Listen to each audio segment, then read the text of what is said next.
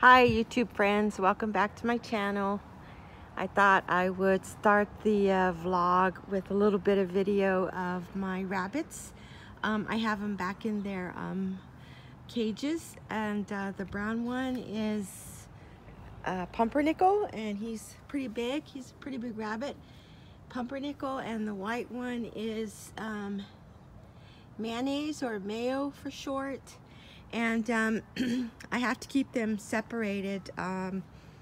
Yeah, I have to keep them separated, and rabbits like little boxes where they can hide in, so they each have their own box. And then the litter boxes, I put either the wood chips or the paper shredded. It's bedding for rabbits. It's like just shredded paper bedding. And I think from now on I'm gonna just stick to the paper shredded bedding, because well, when they urinate, the bedding it clumps together better, and versus the wood chips that kind of just go all over the place. So yeah, so this is where I keep them, and I spent a couple hours yesterday just cleaning up this whole area. It was you know, really in need of some maintenance, raking and whatnot. And Dice, stop that. So yeah, so that's what I thought I would start off sharing. They're hungry. I need to get some cilantro that I have for them inside the house. So then the other thing is just looking at the backyard. That corner over there is where Lydia is going to be putting her tiny house.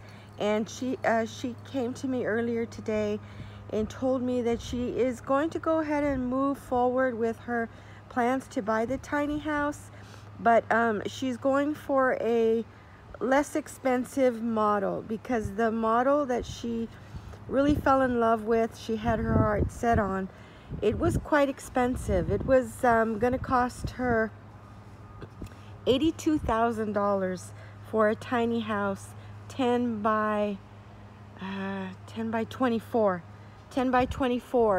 tiny house. But it was like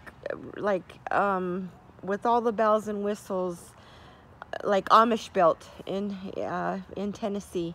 So anyway, so she is going to pick another model, and the price range is like between 35 and 40,000. It's a smaller one, but it's still very nice. So she's going to go ahead and move forward with that. So eventually, at some point, the tiny house will be back there in that corner over there.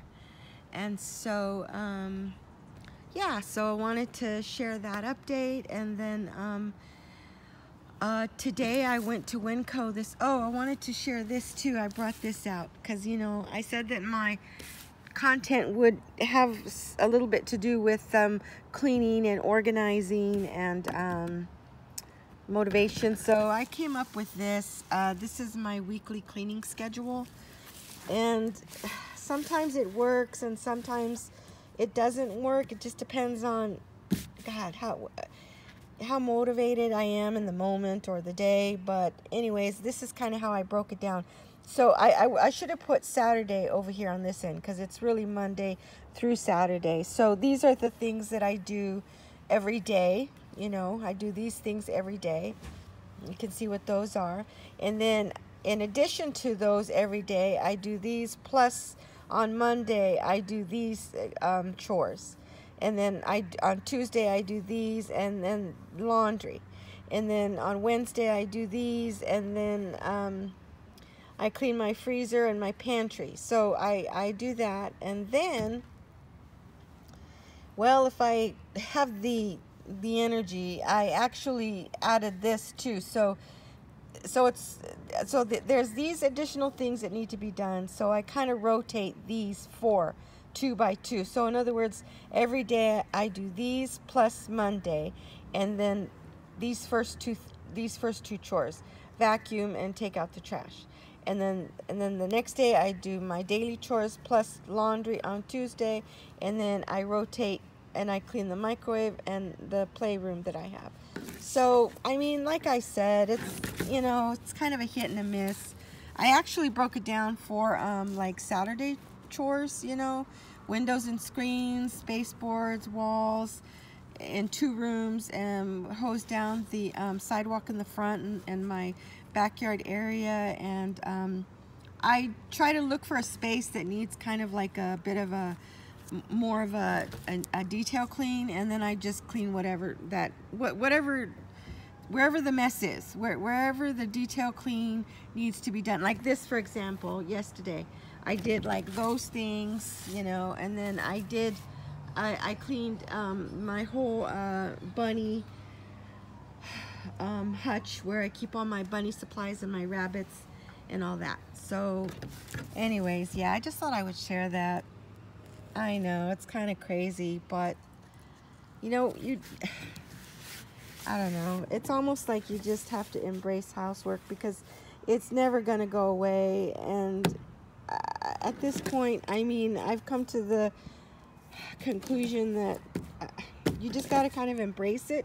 If you can find it in yourself to embrace it, that's what I try to do. Oh, and then the last thing to show before I close my vlog is it has to do with some more of my Thanksgiving decorations, because I forgot to show just a couple of things.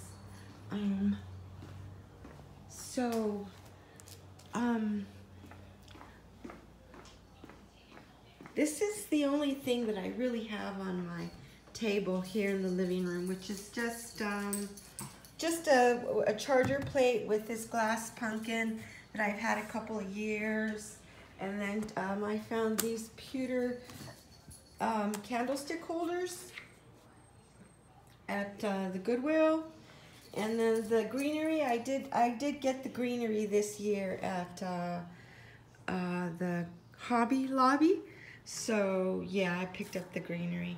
So gee, it looks like my, oh, there it goes. Sorry about that. Anyway, so yeah, so that's just the table setting.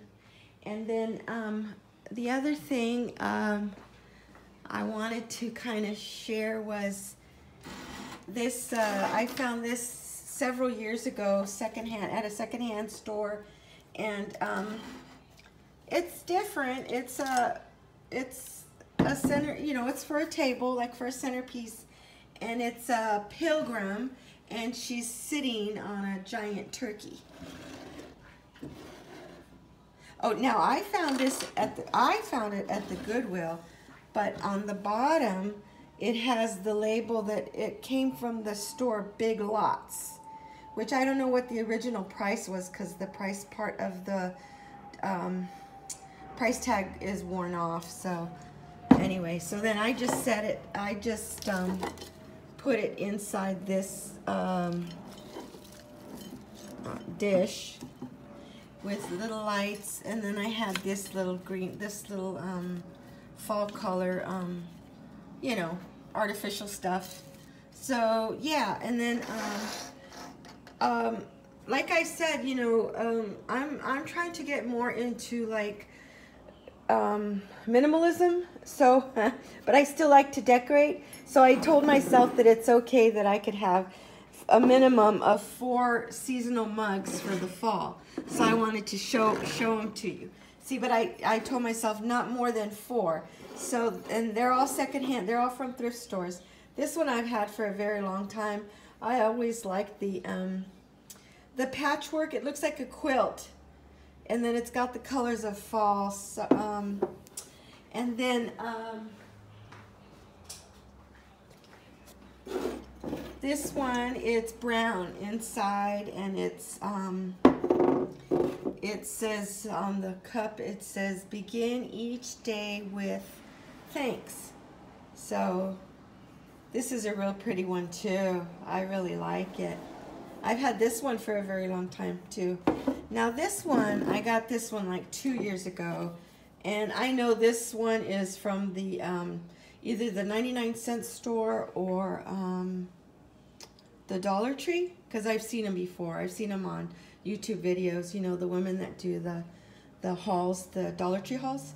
So, but I mean, it says fall, y'all, and it's got that teal blue on the inside. And then this one I found just a couple of days ago, and I thought this was so cute, and it reminded me of my daughter Helena, because it's a girl, and she has a coffee, and Helena drinks coffee. And Helena used to have a little puppy, Dotson, but he got sick and died. We only had him for like 26 days, and he was a puppy, and we had him for 26 days, and he got sick, and we had to put him down. So anyways, and then it's got the fall, the trees, you know. I always thought, I mean, I thought this was so cute too, and I told her that I got it for her, and she really liked it a lot. So what I'm saying is you can still, you know, do a little bit of what you like to do, what kind of you know, what's your thing that you like to do that kind of gives you a little pleasure and joy, you know. You can still do it, but you just do it just, you know, minimally, just a little bit. And then the last thing is I wanted to show you these. I found these years ago at a thrift store, and they're pins. You see, they're pins. I think they're from Avon. Let me see. No, it says Hallmark. That little tiny print there says Hallmark. So there's this tiger for Valentine's Day, and then there's this little mouse for St. Patrick's Day, and then there was this rabbit for Easter. The little bunny rabbit for Easter, and they're pins. See, they're pins. I know they were for little children. This is probably from the 80s, maybe the 80s. And then this little one is so cute. He's a little squirrel. So what I did though was I put this magnet right behind it, and then this is what I did with it. I want you to see the refrigerator. Yeah, this is my my refrigerator. I don't know why, but I like to decorate my refrigerator, you know, for the holidays. So I have a collection, and they're all from thrift stores. So I like this scarecrow. This I found not that long ago, as a matter of fact. And then this is a Thanksgiving card that we got in the mail a couple days ago from my dad and Irene. And they're out in Rio Rancho, New Mexico. And then this turkey magnet has turkey with the pumpkins, and then another turkey. And oh, this was a set that I found all together in the packaging. A squirrel, the leaf, and then the acorn. See that? And then these two, this wood, pumpkin wood, and then this cute scarecrow. And then this is kind of funny, but this is a letter I got in the mail, I don't know, like a week ago maybe. And it's from this random realtor. And the thing is, I've been getting like letters and text messages and phone calls, and I even got a knock on my front door like 4 or 5 days ago. And they're realtors, and they are talking about that they saw that my house was up for sale last year, and they want to know, you know, what happened, why didn't the house sell, and is there something they can do to help you sell your house. Anyway, I've been getting a lot of those inquiries, and I got this letter a week ago, and the only reason why it's on my refrigerator is because I like that it's got the theme for Thanksgiving. That's the only reason why. Alright, you guys, I'm going to cut out now. Maybe I'll make a video tomorrow. I'm going to be meeting Robert Kennedy Jr.